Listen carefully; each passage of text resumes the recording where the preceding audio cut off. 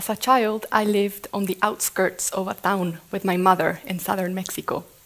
Our cabin was next to a nature reserve which had been planted by people many years before I was born. The forest looked completely natural to me, and it hosted countless wildlife species. Sadly, most recently, this forest hasn't been properly protected, and it has greatly deteriorated due to illegal logging. However, the possibility of being able to plant a natural-looking forest by hand got stuck in my mind ever since. I started becoming more interested in tree planting about 3 years ago. I was very happy to read many amazing, successful tree planting stories. Most native trees can be planted from just one seed with limited resources by ordinary people like us. Many people around the world have been doing so already. Hadaf Payeng, known as the Forest Man of India, is a humble environmental activist who since 1979 has been turning a barren wasteland on a river island called Majuli in northeast India into a lush 550-hectare forest all by himself.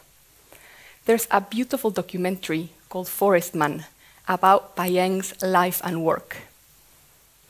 I was particularly intrigued by a section of the film which shows Payeng walking barefoot, calmly collecting tree seeds and branches from his surroundings, and then literally digging in dry sand just with a stick in order to plant those seeds and rootless tree cuttings he gathered while casually answering his mobile phone. Could tree planting be this straightforward and inexpensive, I wondered? Once a desolate sandbar, this green nature reserve in Majuli Island now hosts many animal species, thanks to one man. Imagine what we could achieve collectively. I am sure that at least some of us have heard of the renowned Green Belt movement, a grassroots movement which was founded in 1977 by Kenyan-born social, environmental, and political activist Wangari Maathai. Maathai empowered women and children to learn through trial and error how to grow a variety of species by collecting seeds from nearby trees and growing them in community-led nurseries. They would then plant them permanently in their own farms, in their towns, and in the surrounding countryside. As they learned, they shared resources and knowledge within their communities, a true human synergistic movement. Over time, like the many woodlands they planted, the Green Belt movement itself has grown. They collaborate with many groups in order to teach people, mostly women, various forestry and permaculture practices, empowering them to grow their own food while protecting natural water resources, forests, and local wildlife, fighting the climate breakdown and enriching their communities on many levels. Since Maathai started the movement decades ago, over 51 million trees have been planted, and more than 30,000 people, mostly women, have been trained in Kenya and abroad.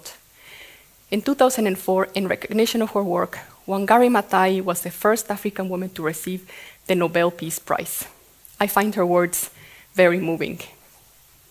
You cannot protect the environment unless you empower people to inform and help them understand that the resources are their own and they must be protected.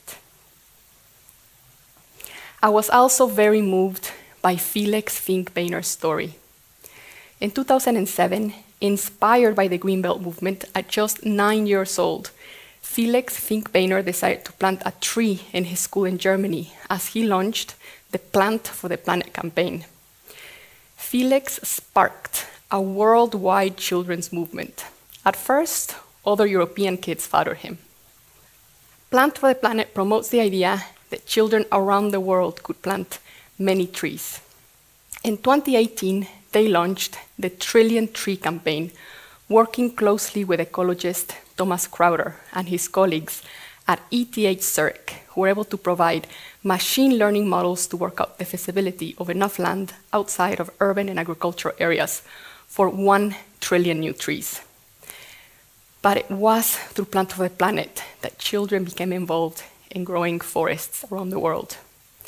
I was very happy to read that they're currently planting 1 tree every 15 seconds in the Yucatan Peninsula in Mexico, not far away from where I'm originally from, restoring barren land back to jungle. If a 9-year-old boy can motivate people to tree plant, so could I thought. As I became more and more interested in reforestation and joined several discussion groups on social media, these 2 images kept appearing over and over again on my feed. They capture the exact same spot in Brazil before and after renowned Brazilian photographer Sebastião Salgado and his wife Lelia Wanek Salgado's reforestation initiative. In the late 1990s, they began transforming a depleted cattle ranch back into its original state of subtropical rainforest. All of these stories gave me a bit of hope. However, something that really got stuck with me is that Plant for the Planet, Crowder's Lab, and countless environmentalist messages are all saying the same thing, that reforestation is not solving the climate crisis. It is just buying humanity the time to get the problem solved. Alongside tree planting, we must cut carbon and other greenhouse gas emissions drastically and urgently, while protecting the ecosystems we currently have. So, driven by my deep anxiety about the climate crisis, and therefore my concern for my son's future growing up in a decaying world, I started a grassroots community tree planting group with many like-minded friends who, like me, were eager to sound the alarm on the climate breakdown by taking constructive measures. Did you know it takes approximately just 5 minutes to plant a sapling? With the right conditions, preparation, professional teams, and groups of volunteers working together. One of the hardest things is often finding access to available land on which to plant those trees. Urban infrastructure is inhibiting, such as underground pipes, cables, and water courses. Research and working in partnership with key stakeholders is therefore fundamental.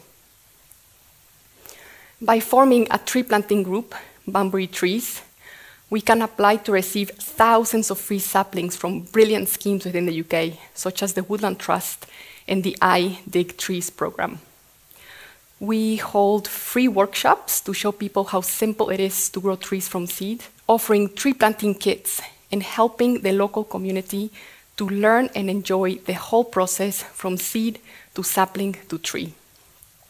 Hundreds of potted native seedlings are continuously nurtured by us and distributed to landowners. We learn as we go.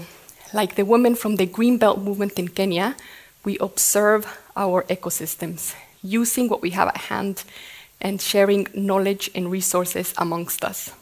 As with Hadaf Payeng, we also hope to provide environments for wildlife to enrich the ecology around us. Social media has enabled us to reach and involve many people of all ages and diverse cultural roots. So far, we have planted hundreds of native trees and bushes at local schools with the students and teaching staff. How wonderful for children to be close to nature in an urban setting. In the past 3 years, we have also been busy planting thousands of saplings from the previously mentioned schemes in designated locations, such as public parks. Our district and town councils have welcomed our input. We have collaborated with other nearby groups and joined an umbrella organization called Oxfordshire Trees for the Future.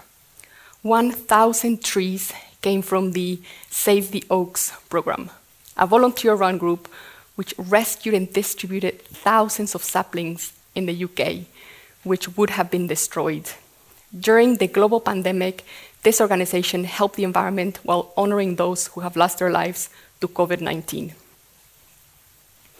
As an individual, I aim to keep building a sense of community by enhancing local biodiversity together with many other people. These woodlands could grow on any available land, no matter how small.